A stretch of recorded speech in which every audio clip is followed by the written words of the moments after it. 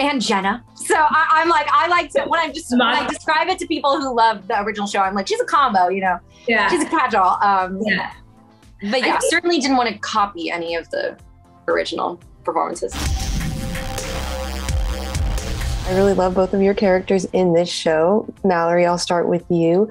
Karen immediately appears as a sort of mean girl, we could say. What was it like for you to take on that kind of character? Oh, just so great. I love every little bit of meanness.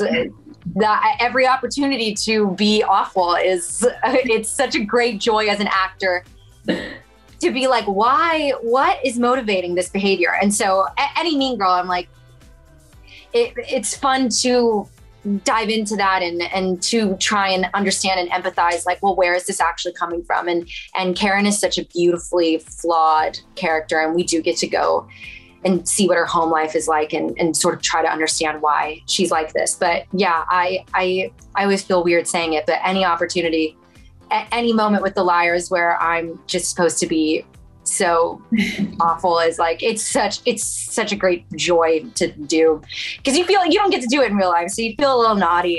I love playing Karen so much. I love her as a character. And obviously right off the bat, we learned that Karen is a ballet dancer. So Zaria, do you have a background in that, or did you do any preparation for that aspect of your role? There was a lot of preparation that went in. I danced a lot throughout my life, but it's never been consistent. So I wouldn't put the crown of dancer on my head, but I would say that we had like 8-hour dance rehearsals that I was like, great, pause for a drink of water. And Kelly Devine taught us. And it was really, really, really beautiful to be able to step into those point shoes and be what I think is so beautiful, which is an artist and an athlete combined into one. Which cast member do you both think is most like their character in real life?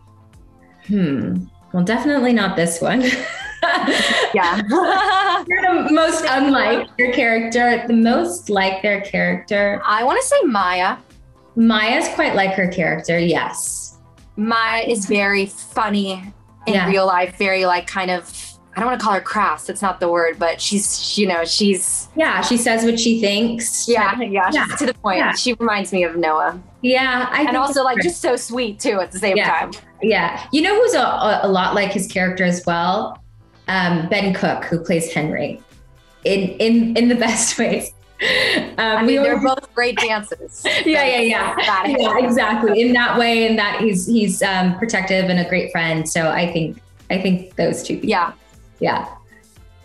Now, I'm also curious, did either of you take any inspiration from the original Pretty Little Liars series in your portrayal of your characters in this new chapter? I mean, how could I not? You know, you try.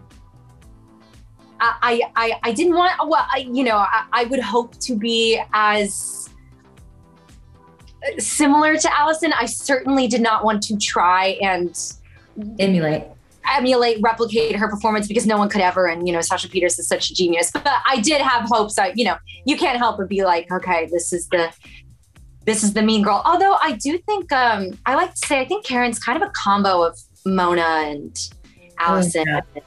And I recently heard a little bit of Melissa too, and Jenna. So I'm like, I like to, when I describe it to people who love the original show, I'm like, she's a combo, Yeah. She's a catch-all. But yeah, certainly didn't want to copy any of the original performances. I think for Farron, I just wanted to be really protective of her story. And I was really excited to step into the same universe and also to represent something that, I am excited to see in this world, which is a Black ballerina. So it's really inspiring to be able to see their performances and then have the story that, builds on that foundation. Yeah, I love that. And finally, keeping it spoiler free, how would you both like to see your characters in this series evolve should there be a second season? I have trouble answering that. Yeah. Spoiling. You go. Well, to avoid spoilers, I think that, Farron is also dealing with chronic illness, and she is struggling with the idea of being seen, whether it's being seen by her mother, being seen by the ballet world, being seen because she has, a pain that people don't see just by looking at her.